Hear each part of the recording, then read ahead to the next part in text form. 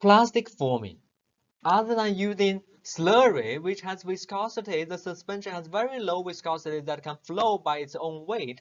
People can also use the ceramic paste that behave more or less like plastics.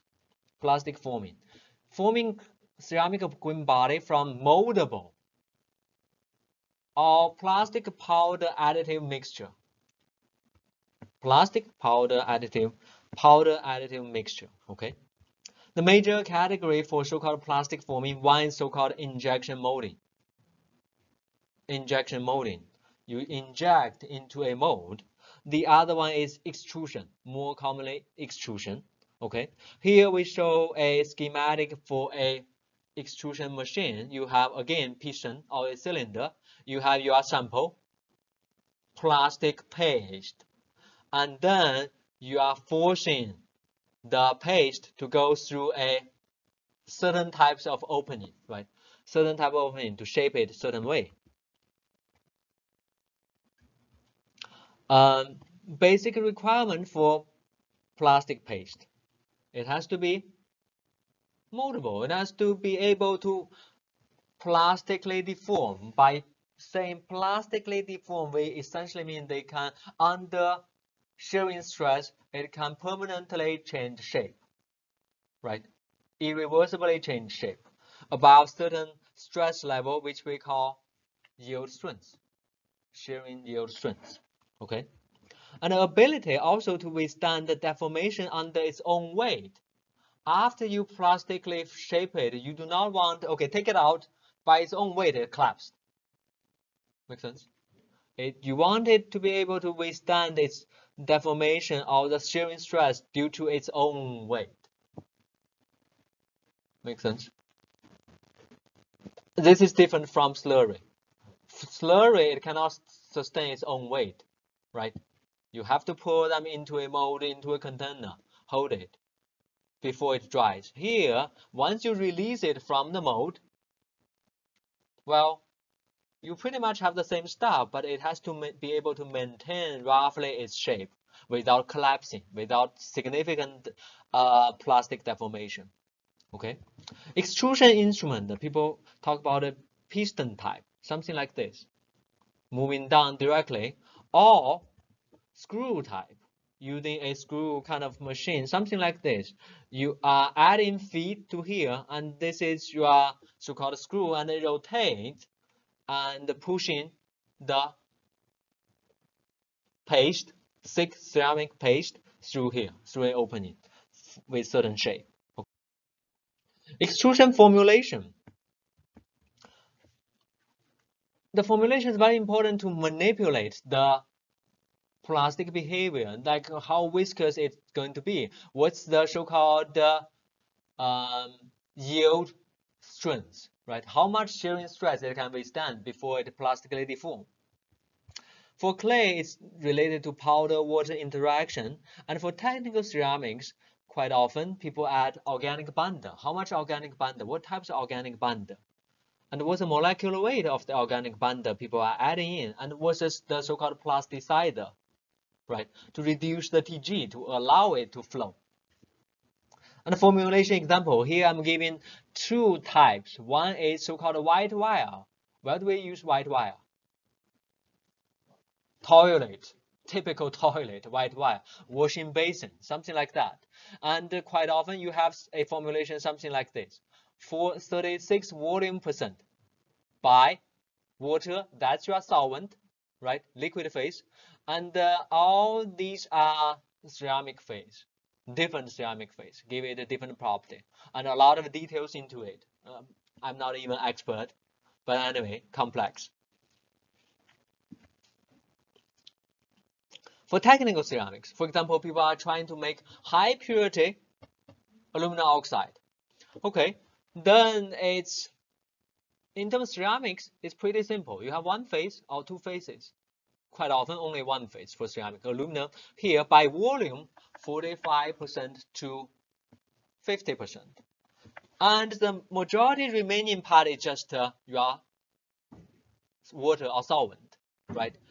Roughly 1 to 1 by volume. But you think, which one has higher density?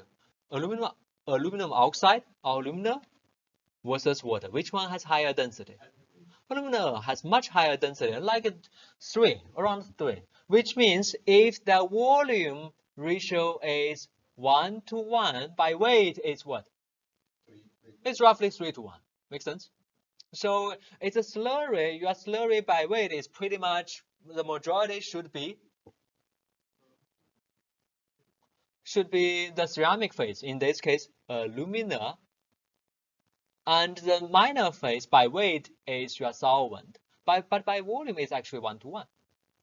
Okay, roughly. And then people add different types of organics at a relatively lower concentration. You see what I mean? Lower concentration. And the majority of them is actually binder with a little bit of dispersant, some plasticizer, some lubricant. Okay, and as we mentioned, for the slurry or paste, you actually, in most cases, you do not want too much dispersant. Okay, and actually, you also do not want too high binder content, because the binder, after the water goes, the binder will remain in your system, and if you have too much binder, you have too high porosity after you burn off the organics, which is detrimental for your sintering. Okay. So it's a compromise. You cannot have too low binder, because too low binder, you are doing extrusion. You do not have enough polymer to glue them together to give you the strength. Make sense? Yeah. On the other hand, you cannot have too high binder. Think.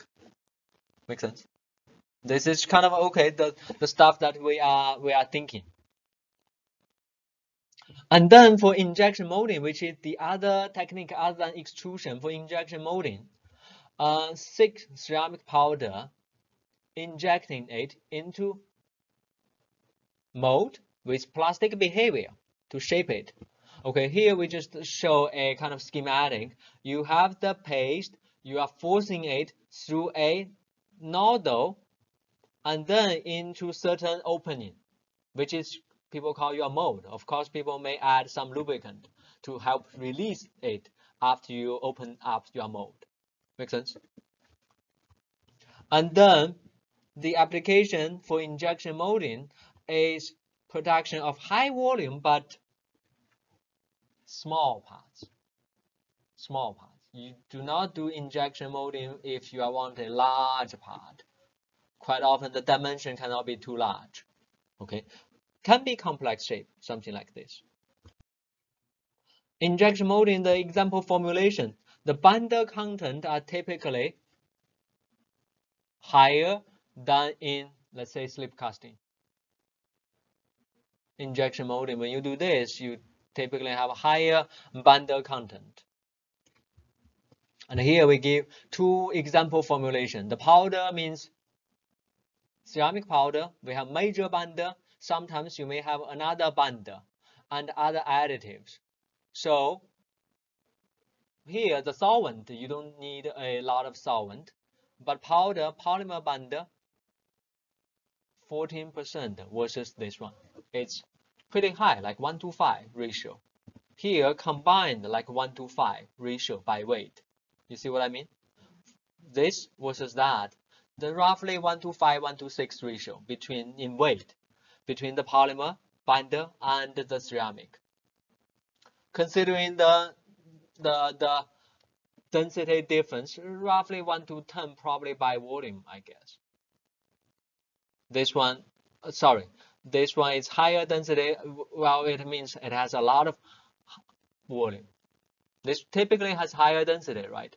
1 to 5, and the density, let's say, is 2 to 1 or 3 to 1. By volume, it actually can be around 2 to 1, 3 to 1 by volume. It's a lot of polymer binder. Okay, and some other additives. Injection molding is actually have not a broad industrial application because tooling cost. Tooling cost can be expensive unless you are really going to very high volume production. Otherwise, typically a precision mold costs tens of thousands of dollars. or even more expensive. And that high polymer content, all these, they are necessary to remove them, but they are pretty difficult if your polymer content is high. And do you imagine when you remove polymer, the polymer, if you burn them, polymer becomes carbon dioxide and water. Those escape as gas, and you have difficulty to maintain it.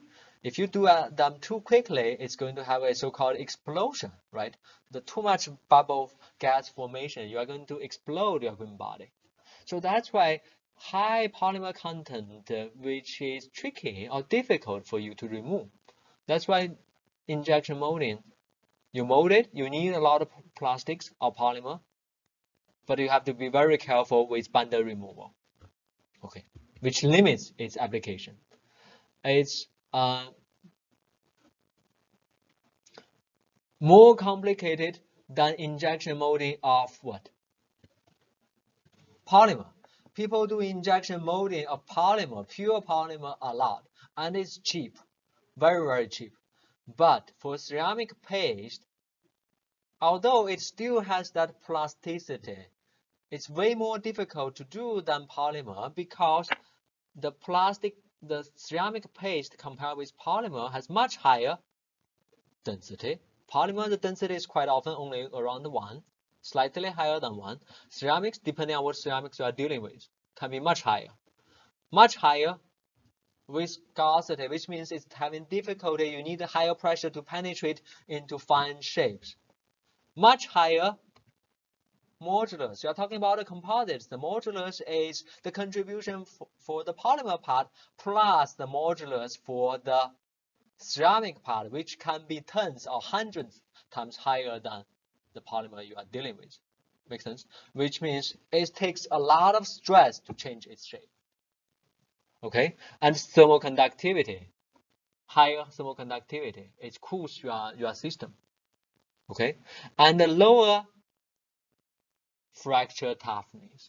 Polymers, you inject mold, you can bend back and forth pretty easily. But ceramic paste, you bend back and forth easily. That ceramic paste can crack. Much lower fracture toughness. All these make in addition to the binder removal, make the injection molding of ceramic paste more challenging, way more challenging than injection molding of polymer, which also limits its application. Make sense? Injection molding, people use it for many polymer processing. A lot of the fine shapes that we saw are by injection molding, but not for ceramic paste, because high density, much higher viscosity, much lower fracture toughness, which means you crack too easily. Okay,